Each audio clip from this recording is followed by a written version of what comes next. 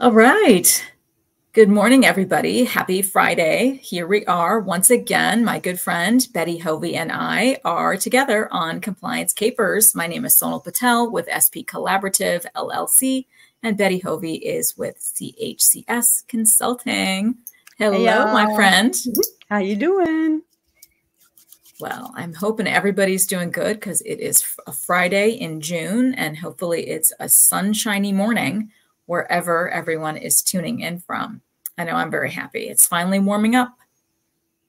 Yes, we're getting a lot of in Florida. They having we had a lot of rain finally, which we greatly needed. So, we always get the sunshine. Not to brag, but but we were Yes, we you were short do. on rain, so we kind of picked up some of that. So now everything's nice and lush and pretty.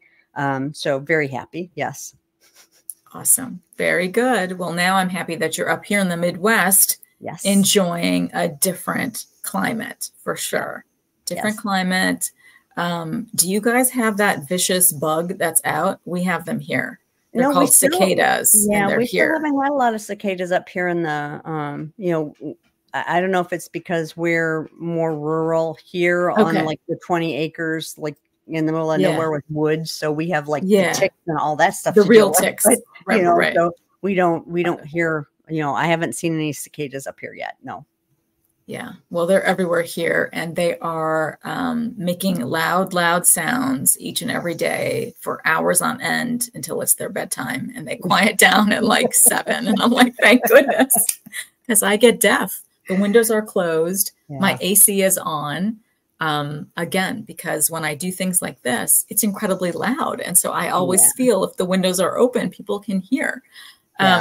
It's not like our good friend Pam Vanderbilt when she does her presentations outside in Florida, and we hear those beautiful birds on her lanai, and those birds are talking, and it's just so charming.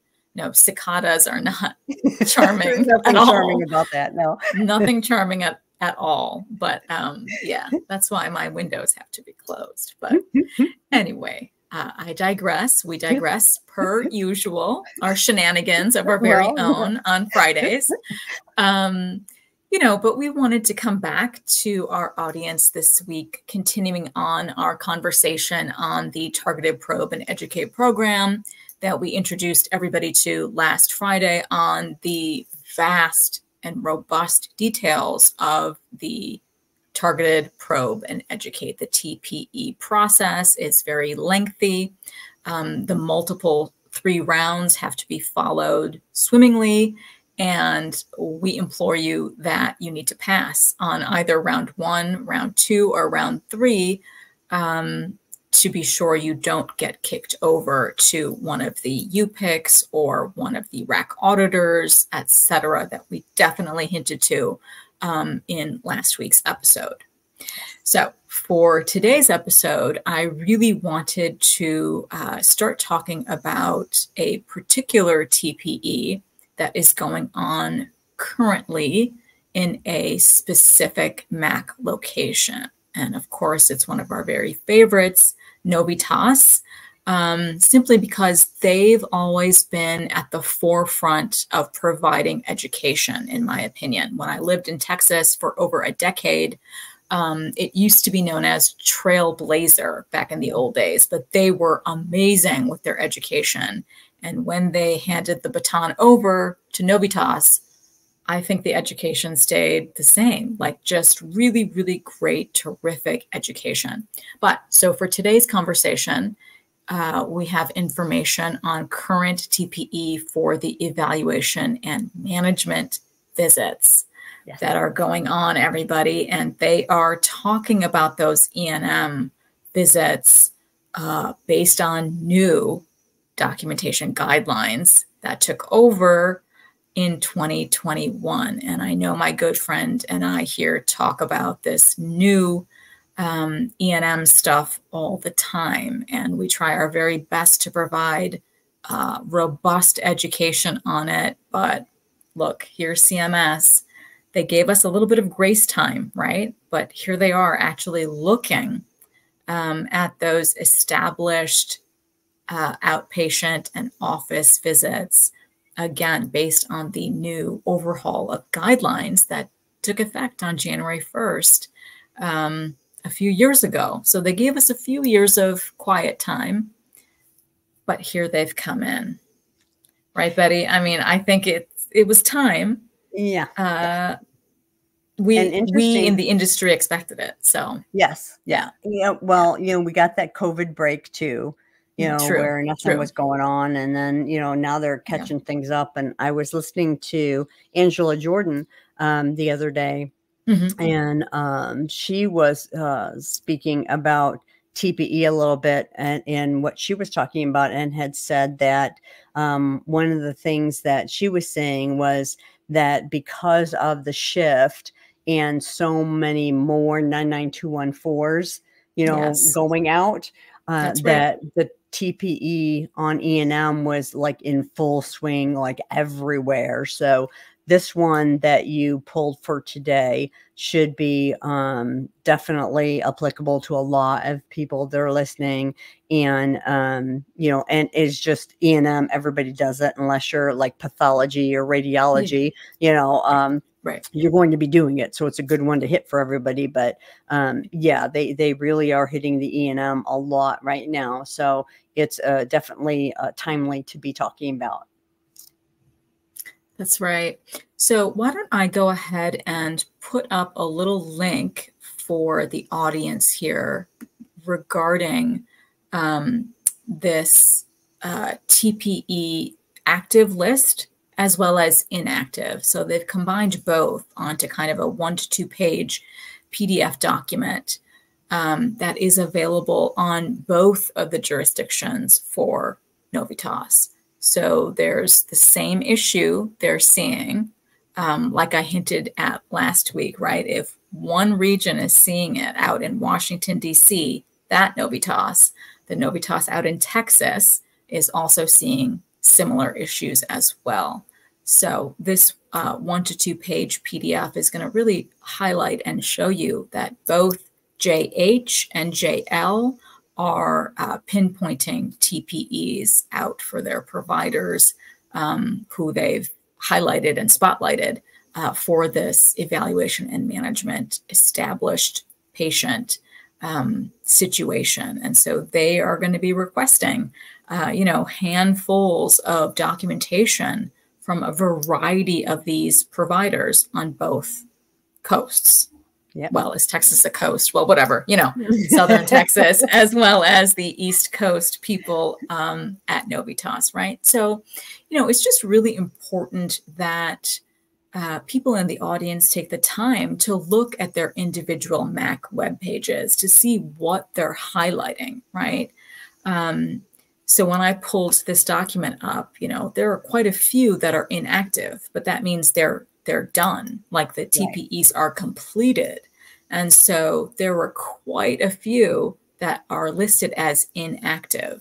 But for the current active states of TPEs, there are about 9.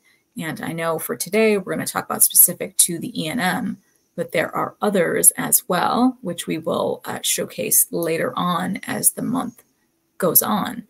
But, when you and I provide that education over these past few years for the quote unquote higher level E&M services, right? That level 4, that level 5, they're even looking at level 3s here. So it's really important for the audience to understand those documentation requirements, right? Just in the basic education for this new overhaul. I guess I can still keep saying new because we lived with the 95 and 97 for like 25 years, right? Forever. So, I think we can safely still keep saying this is new because our providers haven't necessarily completely mastered all of these new areas for, the problems addressed, the data analyzed, and then the risk to complications. All 3 of these buckets need to be better structured in the documentation for the certified coding professionals, even the physician folks who are interested in actually providing the codes on their own. It's really important to help structure your documentation so you can better code for those types of services. That's just some food for thought that I had. Yeah, yeah, that's something good. I think, you know, to your point, we have a lot of physicians and APPs that still didn't get the 95 and 97 guidelines after all. Well, it's hard. All those bullet points, bullet points. Yeah, it was a lot.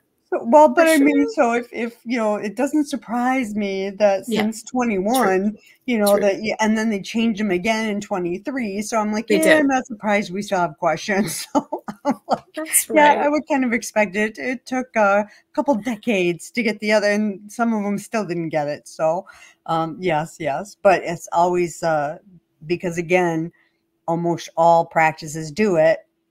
You know, it's something that everybody needs to understand. You know, your bread and butter might be surgery, and that might be where you make big bucks, but you still have to see the patients, and you treat the patients for non-surgical things too. So, you know, that part of the house has to also be in line and be following what the guidelines and the regulations are. That's right, Betty. Absolutely. And that, I know we're laughing, but it's a pretty good statement that you made there, that it did take a very long time for the majority of our practitioners to get 95 and 97, right? So it's going to take a little bit more time for our providers to really and truly embrace. I know what you and I continue to say in education is that this way of documentation is so much better. So much better, right? There's less of that bean counting and, you know, over analyzing the body systems when it's not necessary for the problem that the patient is coming in for. That's why I was always very resistant to the old ways. I'm like, why does the provider have to look at all of these various organ systems and body parts for something that doesn't require it? To me, it was just illogical. So I like this way much better, a medically appropriate and relevant physical examination, right? You don't need to do a head to toe examination for a simple hand laceration, right? You don't need to go into each and every body system for something like that. But yeah, so, you know, Novitas has a really good way, again, about education in providing these checklists for documentation. And they do a really good job for E&M documentation checklists. That's a really good thing for our providers to take a look at and make sure, especially if you do happen to fall into this jurisdiction of either JH or JL for the Novitas space. So Betty, I would love to hear if you could give the audience a little bit of detail on what their specific checklist is actually spotlighting for these providers.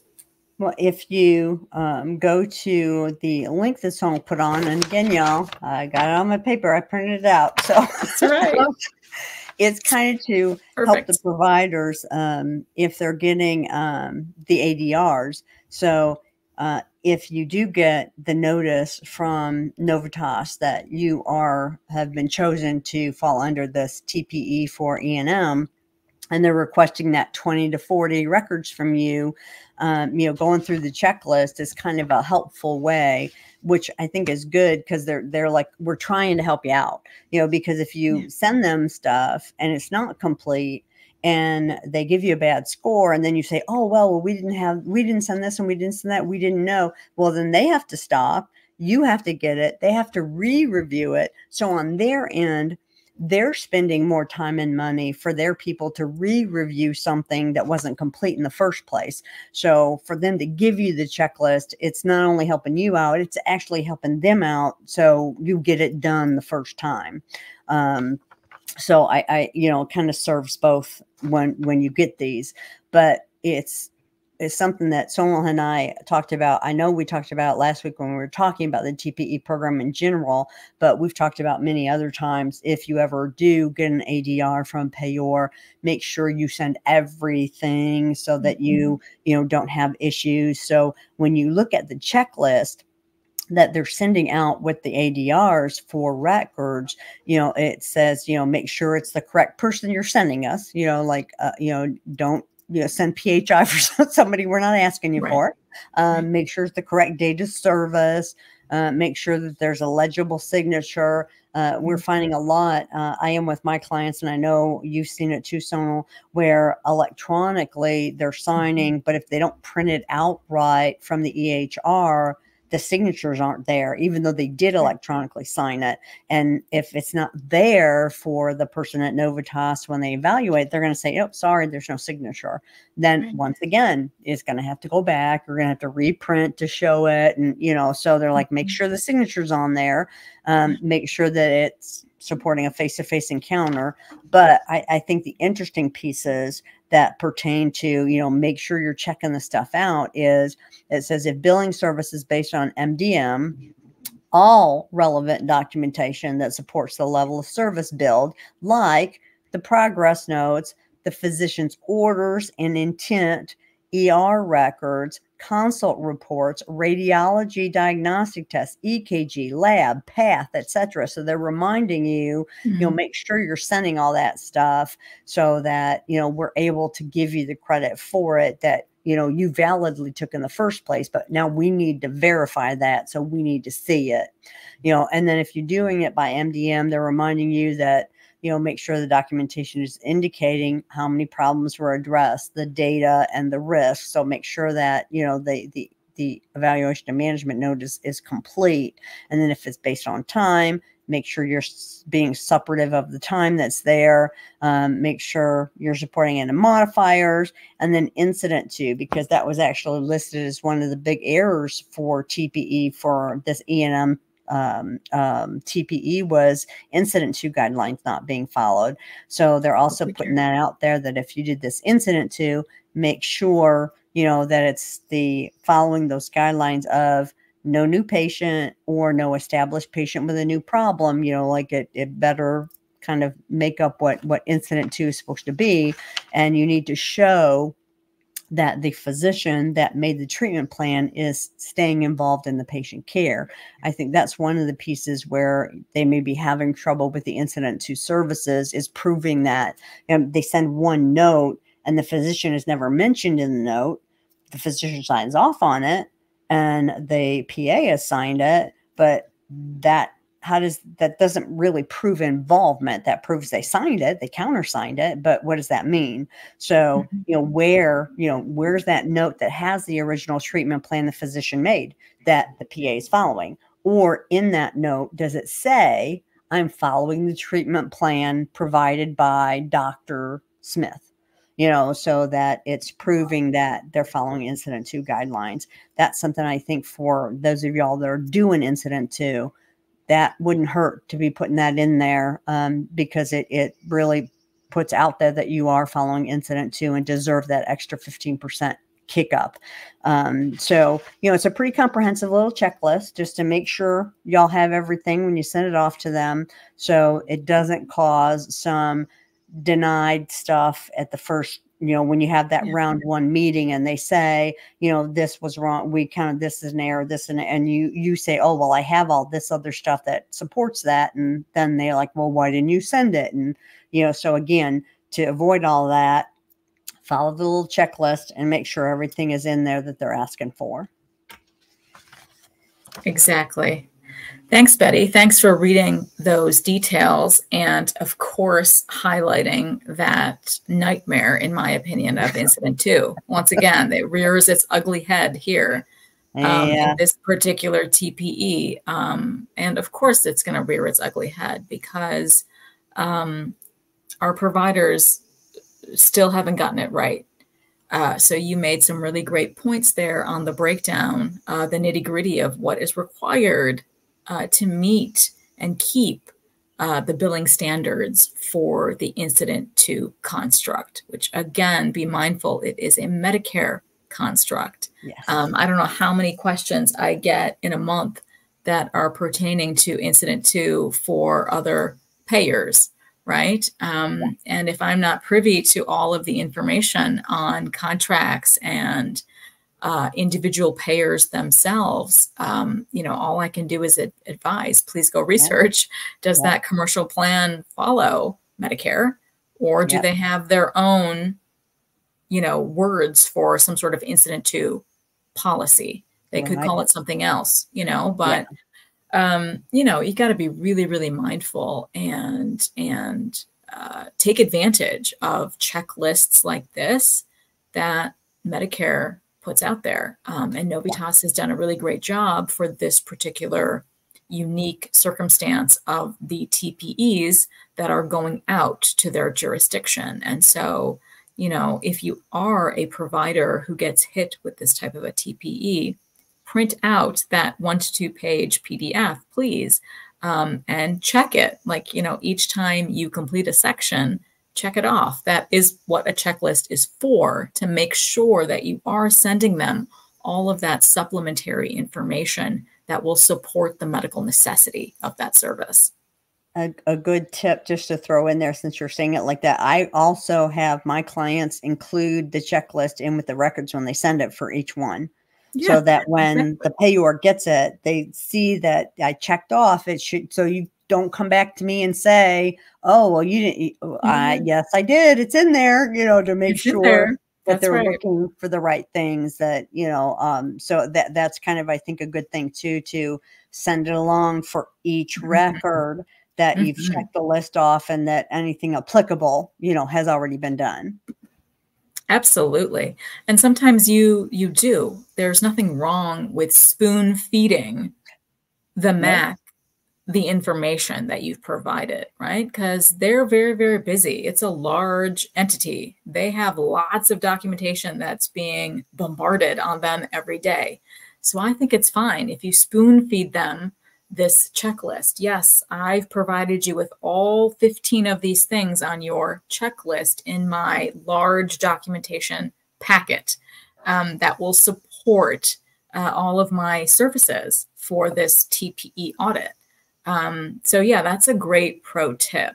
There's nothing wrong with spoon feeding and pointing out exactly where this supportive documentation actually is. To thwart them from coming back to you and saying, "Oh, hey, buddy, I don't see this particular order. It's not there." And you can say, "No, in fact, I checked it off my list. Here it is, on this particular page of my packet. It's right there." So yeah, that's a great tip. Yeah. But, I also wanted to put up our final link for today's conversation on the sort of progress to date results chart that Novitas includes, just to keep all of us in the know on, what they're doing, what stage they're at in their jurisdiction for this E&M TPE. And so from what I remember, Betty, is that, of course, all of this evaluation and management E&M services for this TPE are going to be for the established office outpatient visits with our CPT codes. Again, like we hinted to earlier, the highest CPT code 99215, as well as the moderate CPT code 99214, and then the low for the 99213. And also, they're going to be taking a look at subsequent hospital inpatient or observation care with that CPT code of 99232. So that's their entire TPE that they're looking at for this jurisdiction. But these results in the TPE rounds, they've only basically worked on round 1, as far as I can see on these 6 PDF pages or so. Is that about accurate, Betty? Yeah, that's what I saw when I was looking at it. That starting in June of 2023, I think was the earliest one where they started having rounds listed, but all of them are round one and they're kind of staggered. But yeah, they're all dealing with those established office and then the outpatient side. So, yep. That is excellent. And the only thing that I wanted to say that was really noteworthy of these charts that they provide, again, is that they are basically giving that date span, that scope of when they're looking at records. But then in terms of the results, they want to break it down into 3 sections, and they call them minor. So there are minor errors, there are moderate, and then there are major. So that is how they break it down in these various date spans that they're involved in so far in round 1. But for the general top denial or partial reasons for their denial is, of course, going to be medical necessity.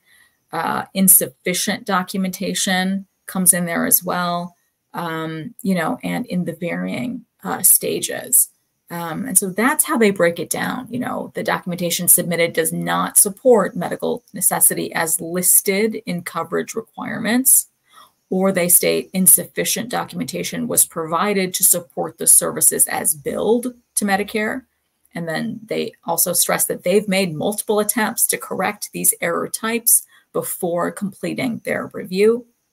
And then they also talk about insufficient documentation if it's submitted did not support incident to services, like you stated earlier, or then the documentation submitted supported a higher or a lower level of medical decision making. So that is interesting that there are times when they're going to, state one way or the other. It could have been higher or lower, but it wasn't accurately coded, right? Because the CMS is all about their accuracy metrics and performance levels that they want providers to strive for.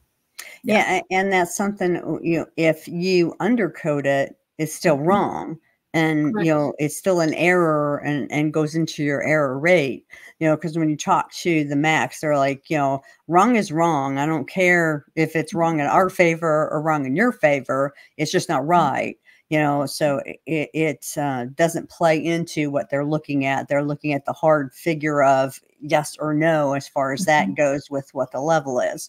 But again, the list that you read off, and once again for y'all, if you go to that link she gave, they list them all right there for you of what those denials have been so far that they looked at with the insufficient documentation, medical necessity, all that stuff. So in the practice, y'all can be looking at these things, go to whatever your MAC is and look at the TPE stuff. And if you look at what the top denial and partial denial reasons are so far, gives you something for your practice to be looking at to make sure, once again, you're staying on that right course. So check your own, audit yourself and check for the medical necessity. Make sure that the documentation is clear as to why the patient's there, that the ICD-10 codes are clear to what is documented, and take a look at incident to guidelines, of course, and then, the level in general, is it accurate? Are you, not under or over coding things, but is your documentation supporting the level of service that's being billed out? Because that's one of the things I always find interesting when people talk about overcoding, undercoding, that kind of thing, is that it's not about, did you do the service? They know you did a service. And when you talk to the MACs, they know that you probably build the right code. But the problem is the documentation doesn't support it. And that's why they talk about documentation submitted. It really doesn't matter if you did it or not. What they're looking at is from that auditing perspective of, does the documentation support it? Period. So they're not accusing the physician or the APP of, not doing the service or blatantly, trying to get paid for something they didn't do, blah, blah, blah. They're just stating the fact that the documentation doesn't support what you said, which is what we do, right? When we audit someone. That's right. And have to go back to the doctors and how we talk to them. Yep. We say, look, I know, whatever your specialty is, this patient with this kind of disease or this complaint, we know that what you did really was a 4. Problem is, that's not what your documentation says, so they kind of keep talking about documentation because that's the only thing that matters with these things. So that's what we have to focus on, is getting the physicians and APPs to document what service they did. They're doing the services, and a lot of times they're coding the service they did. They're just not documenting the service they did. So that's what we always have to keep checking on, and that's why doing audits, keeps an eye on that and helps you tell them. So that's just my point on that. Yeah, that's a fabulous point on that. Fabulous point on that. That is why these targeted probe and educate stress the word educate, right? Okay. Because they literally are saying that, in these TPE results that we went over, insufficient documentation, right, is pretty much up there. So they already understand, like you're stating, this is not a fraud type of an issue. You did the service, right? It is the 99213, 14, or 15. However, your documentation has to support that, right? I've always been saying that for years, is it's coordinating documentation with that claim that you push out the door. They coordinate, right? And so that has been the missing piece, the lack of attention to that very important piece, that documentation, right? Because in my opinion, it's much quicker, easier, faster to just push that claim out the door, right? Sure.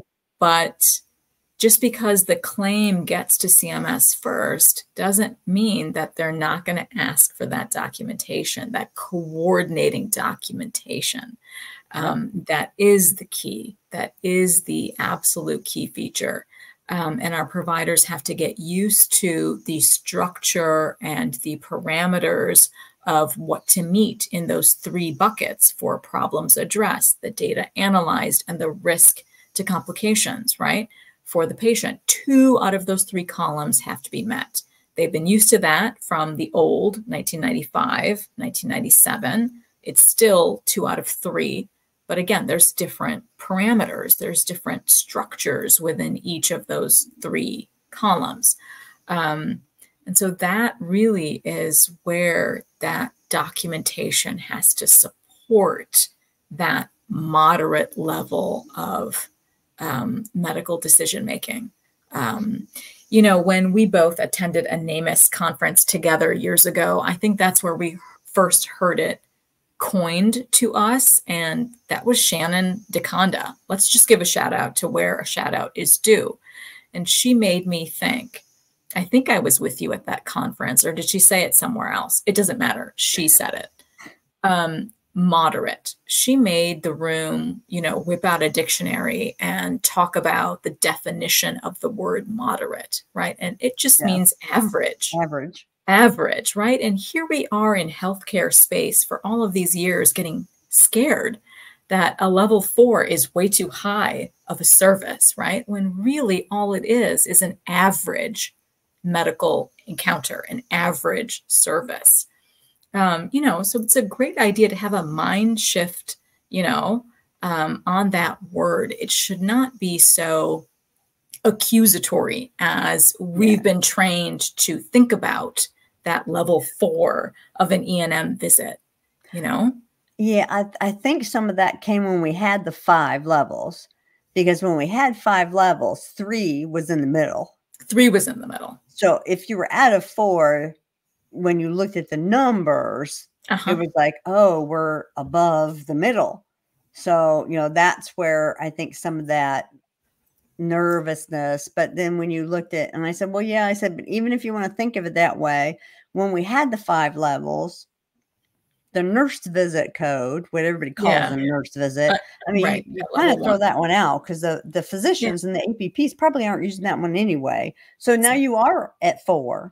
Yes. You know, so when you look at it that way, well, then it's not such a scary thing to be over there Mhm. where the 4 is. You know, but Yeah. I really do think that's where a lot of that came from was, you know, oh, you know, and then the magic bell curves that Medicare Ugh, had everywhere where everything was going up at that 3. Well, that's because it was in the middle. That's why people were picking it so much. exactly. And Exactly. so once they started getting education, and now with the Mhm. change and doing away with one of those to where we have the 4 levels, That's people's right. mind shifts have changed too. Yes, And so exactly. I think CMS kind of needs to catch up a little bit with that Agreed. and stop Agreed. saying, "Oh, these Mhm. 4s, why are there so Yes, many?" Well, because there exactly. should have been 4s back then too, Back maybe, then. you know? So Exactly now correct. they just understand better, you know, and Mhm. that's the way the practice needs to feel. You know, yes, that's a Exactly. 4, not instead of like, "Ooh, it's a 4." Oh, No, is it a 4? it's a 4, period. Exactly. That's it, Exactly. you know? Exactly. Exactly. And that's how you and I teach our Yep, providers that you and I audit together. That's exactly correct. We're like, what is this? This is a moderate. This should be increased. This is yep, a level 4. So, yes, we have to change the mindset of our providers as well.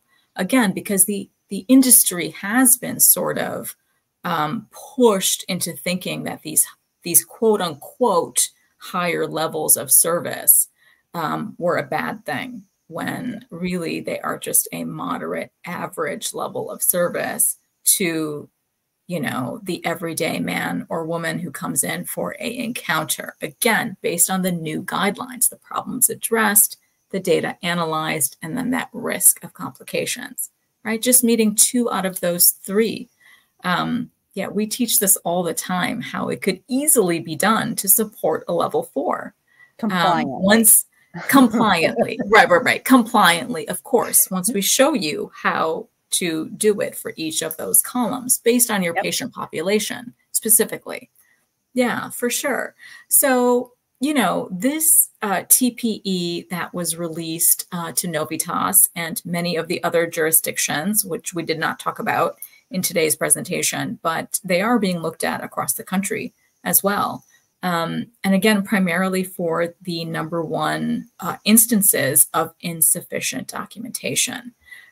Because again, if things are coded to that established level 3, 4, or 5, that supporting documentation has to reflect that coded claim that CMS already has, right? And so, again, if there's a volume that's way too much for that level 3, 4, or 5, they're going to pinpoint you.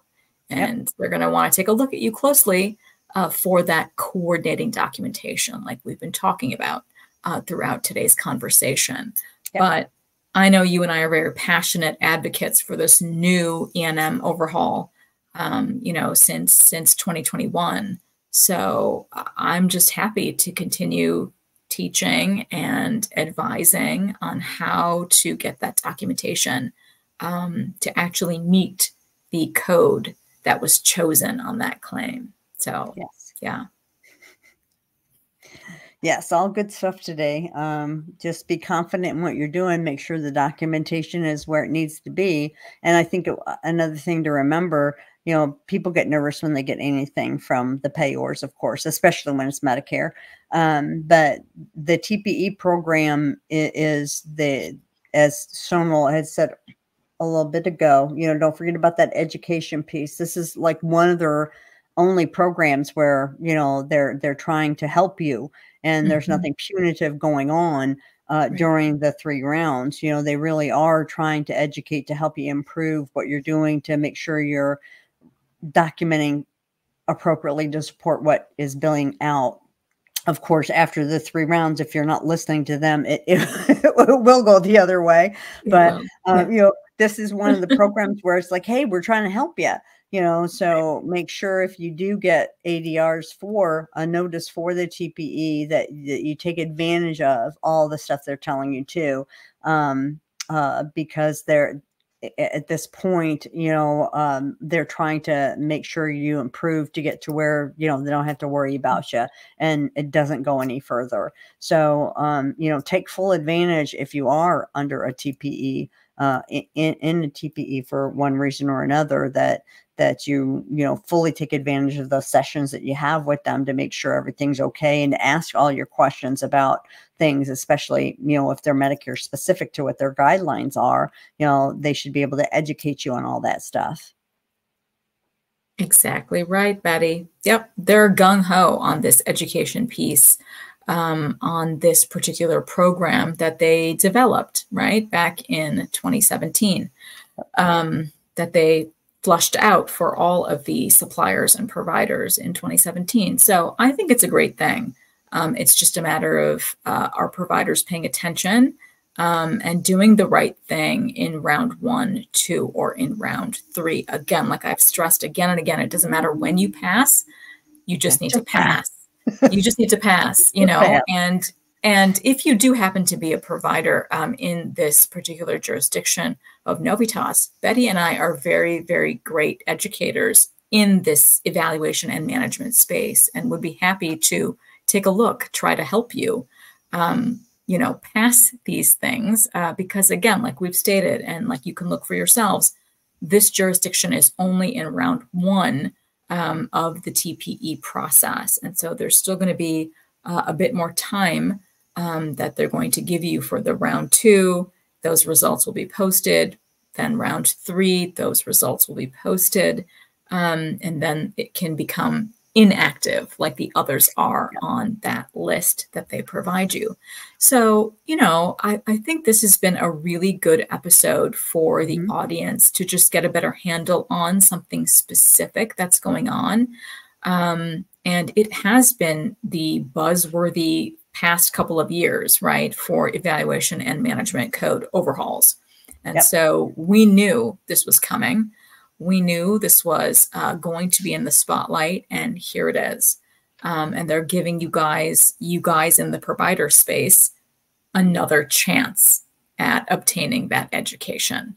They're giving you another chance. And so definitely take them up on that nurse review education that you'll get. Because like I said last week, it's going to be an amazing, slide deck type of a presentation, if not a telephonic conversation that you have with that nurse that can really help make sure that your documentation is buttoned up to support those codes. Yeah. So, all right, my friend. Well, oh my God, time has gotten away from us per usual. But we will be back together again next week for another current and active TPE that is going on in the country. So I can't wait to talk about that one next week. Sounds good. Y'all have a good week and a good weekend, and we'll see you next time. That's right. Bye, my friend. Bye.